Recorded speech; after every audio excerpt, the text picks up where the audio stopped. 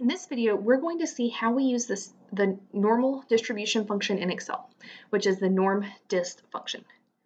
So the Norm.Dist function, it is going to be used anytime we're working with a normal distribution and we're trying to find the probability. And the way we use this in Excel is we'll use equals Norm.Dist. We'll put in our point that we're interested in, tell it the value of the mean and the standard deviation, and then we always put true for the Norm.Dist function because we're always working with these as cumulative functions. So we want the total area, not just a single point.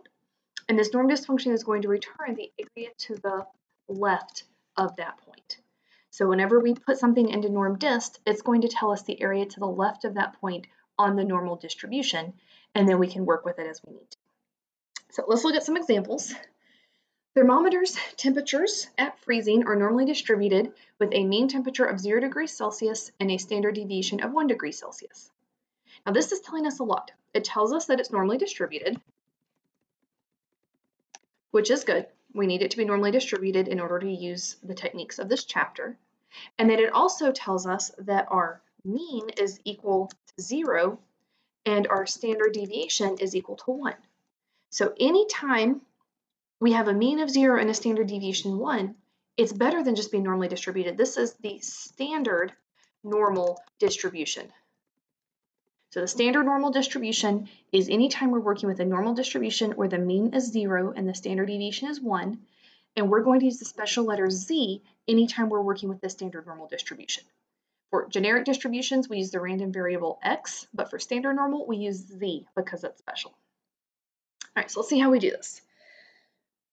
Find the probability a randomly selected thermometer has a temperature below -1 degrees Celsius at freezing. So we write this as the probability that our value Z is less than -1. If you visualize the standard normal distribution on a curve, it's a bell curve, if you mark -1, if we're looking for the probability we're below -1, that is going to be the area to the left shaded in on the graph. So since we're looking for the area to the left, we can just plug into our Norm.Dist function. We're looking for below -1, mean is 0, standard deviation is 1, and then we always put true. And so this tells us the probability a thermometer has a temperature below -1 is equal to 0.1587, rounded to 4 decimal places. Okay. Let's look at the next one. It says find the probability a randomly selected thermometer has a temperature above 0.75 degrees. Well, we're looking for above, so that means Z is going to be greater than 0.75. And the challenge here is if we put 0.75 into Norm.Dist, it's going to give us the area below it, or the area to the left, which isn't what we want. But if we keep in mind that the total area under the curve is 1, we can use the complement rule and say that the area to the right is equal to 1 minus the area to the left, and we can find the area to the left using Norm.Dist of 0.75, 0, 1, true. So to find the area to the right, we have to do 1 minus area to the left, since the total area under the curve is 1, and Norm.Dist always gives us the area to the left of the point. So the probability a thermometer has a temperature greater than 0.75 is 0.2266. Then the last one on this sheet, it says find the probability a randomly selected thermometer has a temperature between -0.25 and 0.25. So we're going to say that Z is between -0.25 and 0.25. And the way we find this is if we put in Norm.Dist of 0.25, 0, 1, true, that's going to give us the total area to the left of 0.25. And then if we were to put in Norm.Dist of -0.25, that gives us the area to the left of -0.25 that we don't want in there. So we're going to do Norm.Dist of 0.25, Norm.Dist of the big one, minus Norm.Dist of the little one, saying subtract off the area below -0.25 because we don't want to include it, we just want what's in between them.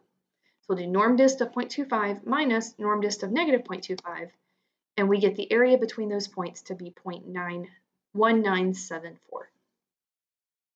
Okay, let's look at another example. So the mean weight of a 1-year-old girl is normally distributed. So we know it's normally distributed. It's important. with a mean weight of 20.4 pounds and a standard deviation of 0.5 pounds. So this one is not standard normal because our mean is not 0 and our standard deviation is not 1. But it's fine. We can work with it using the same Norm.Dist function. So first one, we want to find the probability a 1-year-old girl weighs more than 22 pounds. So we're going to write that as the probability x is greater than 22. And we've switched back to x because we're no longer working with the standard normal curve. We use z for standard normal, x for everything else. So for this one, we're looking for above 22. But we know if we put 22 into the Norm.Dist function, it gives us the area below it. So this is the area above. We've got to do complement rule. 1 minus the area below it, or 1 minus the area to the left, gives us the area to the right, or the area above it. So this will be 1 minus Norm.Dist of 22, that's the point we're interested in, 20.4, because that's our mean, 0.5, our standard deviation, and then true. So the probability a 1-year-old girl weighs more than 22 pounds is very small, 0.0007, rounded to 4 decimal places. The next one, find the probability a 1-year-old girl weighs between 20 and 21 pounds. So this time we want our random variable to be between 20 and 21. So to find the area between, we do Norm.Dist of the big one, so Norm.Dist of 21, comma the mean, comma the standard deviation, comma true, minus Norm.Dist of the little, so Norm.Dist of 20, comma the mean, comma the standard deviation, comma true. And this will give us the area between. So the probability a 1-year-old girl weighs between 20 and 21 pounds is 0.6731, rounded to 4 decimals.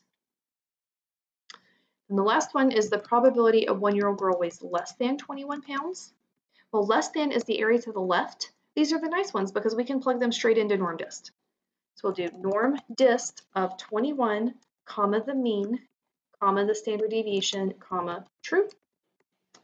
And so the probability a 1-year-old girl weighs less than 21 pounds is 0.8849.